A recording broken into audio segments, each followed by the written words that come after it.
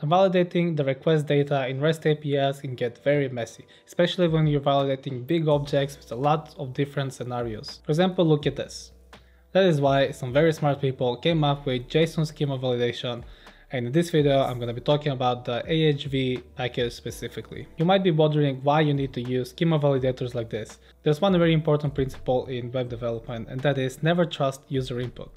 Trusting user input can put you in some interesting situations. That's why it's important to validate the input before you process it, or especially before you mutate your databases. Now let's open up VS Code and actually show you how you can use AJV schema validation on your REST API.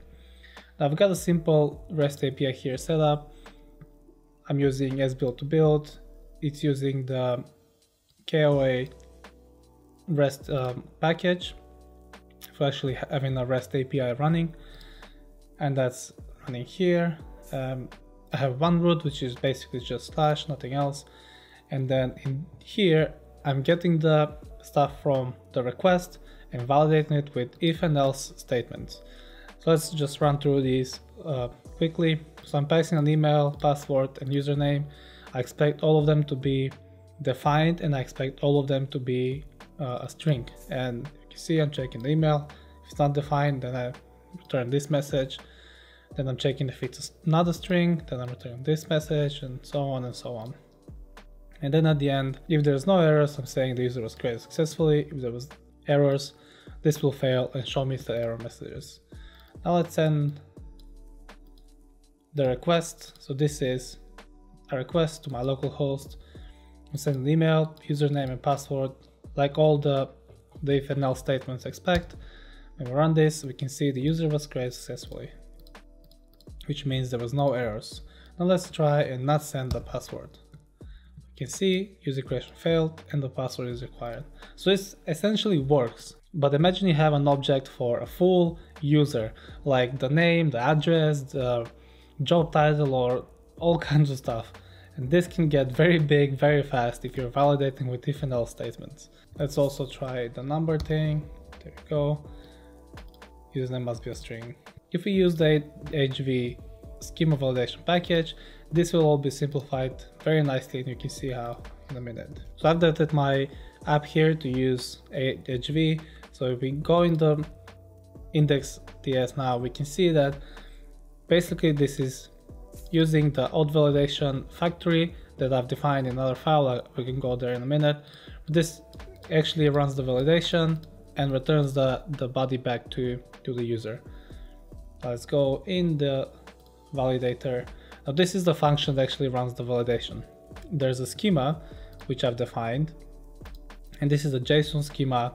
There's a lot of different packages that use this format, but let's run through this quickly. So my schema expects the properties of username, email, and password, all of them to be a string, and this is a description for those fields. And the password, I want the minimum length and the max length to be between 8 and 24.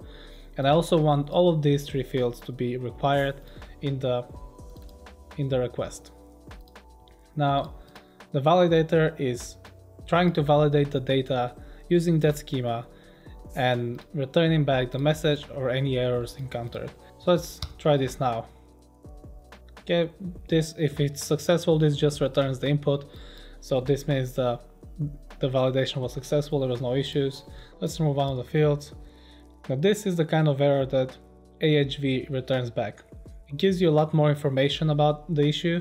Now again, if this was a big object with a lot of sub objects and whatever, this helps find where the issue is exactly. And this says must have property password. Okay, now let's bring back password, but let's try and send just one letter. Now this again fails because the minimum length for the password field was 8 characters. I think the maximum is 24, so let's try and write something much larger. There we go, limit 24, must not have more than 24 characters. As you can see, I can expand the schema here a lot bigger, but I don't have to change this function. And actually there's a lot of packages online that already have a function like this that provides you the error. This is basically running the validation and returning back any errors. That's all this does. You can get packages to use this. You don't have to define yourself. But you can expand the schema a lot bigger and make it a lot more complicated if there's any kind of rules for your request. So I've changed the schema here a little bit. Now I have an email, a subject, and a curriculum. I've set the subject to be an enum of any of these three values, which means any other value will be an error. And then the only required field is an email, but then I have a dependent required field, which if I provide a subject, then I have to provide a curriculum. So this is, for whatever reason, you have to do this in your application. Now let's try this. Let's see.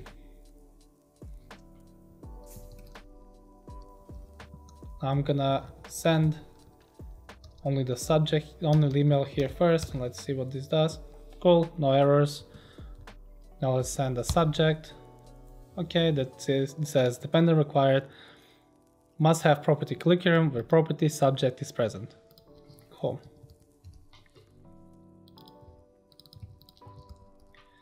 Let's try to send something else here. Okay, this says the must be equal to one of the allowed values, which are one of these. There we go. Now this works. And like I said, the only thing I've changed to make this work was updating the schema. And you can add if-else statements here, you can add one-off or any-off, you can make it a lot more complicated. Well, essentially everything you need to do in your schema validation. You see the simplicity of using a validation package like this. It allows you to validate big objects, and you can expand the schema a lot bigger than what I've done here. There's lots of different schema validation packages out there. The one I used in this example is called AJV, but there's alternatives out there like YAP or Zod or Joey or Superstruct. And you don't always have to validate a JSON input. You can validate any kinds of different things using these schema validators. You can basically validate anything that can be turned into a JSON object. For example, CSV files can be converted to JSON objects, and therefore you can validate CSV files. Here's an example of that. There's a package actually called CSVal, which is validation of CSV files to match JSON schema, and you can use this if you need to validate the contents of a CSV file. You can use the same for JSON files and whatever, but there's other packages for that. This is just if you need to validate the CSV file. Basically, the schema here says I need to have properties name, job, and age. All of them need to be a number, and all of them need to be required. Pretty simple schema. Again, this is just to show an example. And then it's using the parse CSV function from the CSVal package, which basically sends the contents of the file, and it's trying to validate the content of the file based on the rules, which is a schema. If there's any error, it's going to throw an error. It's going to catch it and return it back to the user, and if there's no error, just going to return that it's valid or not. So I have a file here which has a couple of rows and it has all the required fields.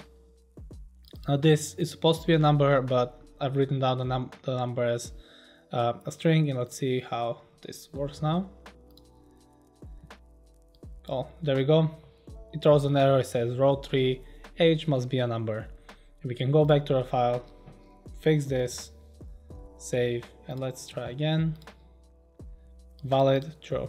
And there we have it. Simple way how you can validate a CSV file using the package and the JSON validation schema. There's also a lot of different packages made for client-side validation. For example, if there's a form that needs to be filled out, if you can transform the inputs into a JSON object, that means you can validate it using YAP or anything else. One good example is Formic, which is a package for building out forms, and you can validate the user input on these forms and actually show errors that are specific to each field, for example like this.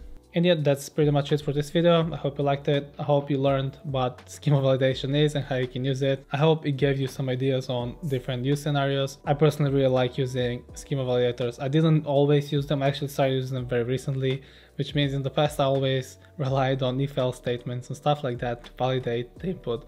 But recently I realized these are great to use, very easy, and they're very worth learning how to use them.